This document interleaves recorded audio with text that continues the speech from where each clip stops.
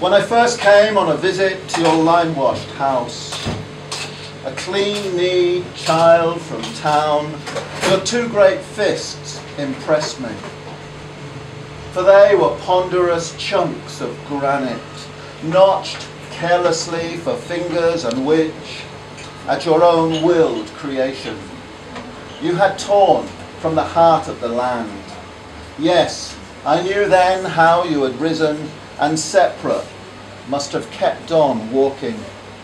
I was almost frightened to be your friend, but still I'm running so breathlessly beside you as you stride onwards the castle of yourself across rough fields of thistle and clover.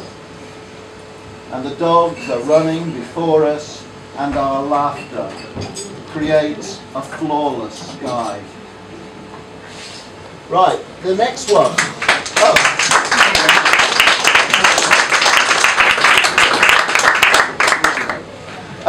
The next poem I'm going to read it because one of the things I did to pass a bit of time today was my wife and I wandered around the cemetery at Père Lachaise, and I found the quite small grave of Marcel Proust, a man who wrote a very long novel.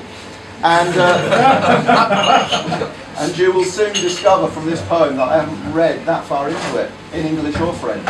Anyway, this is a poem that kind of bridges Mayo in the west of Ireland and the north of France, where Proust came from. So this is called In Search of Lost Time.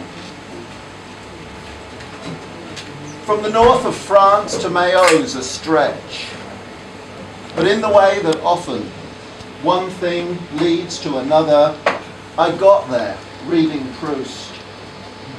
Or, if I'm honest, by failing again to read him beyond his hero's bedtime. Buttoned up, fretful, a delicate child, he had never dammed a stream with sods, or pulled up a ladder into the hay where he had his lair, and listened to rain clattering down onto a hayshed roof. Accumulating his endless pages, an invalid and a scribbler, cooped up in his cork-lined room, it wasn't the smell of bread baked in a pot in the embers that took Proust back to his earliest years, but a madeleine soaking in a cup of weak tea.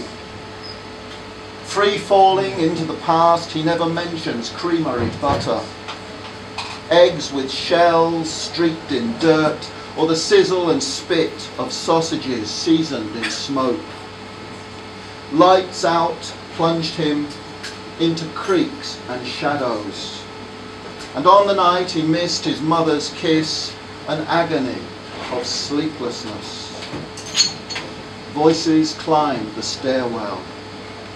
In a 3-room cottage I awakened when the crack was mighty. I hope that last line makes some kind of sense in Paris. You know, the crack was mighty. Right.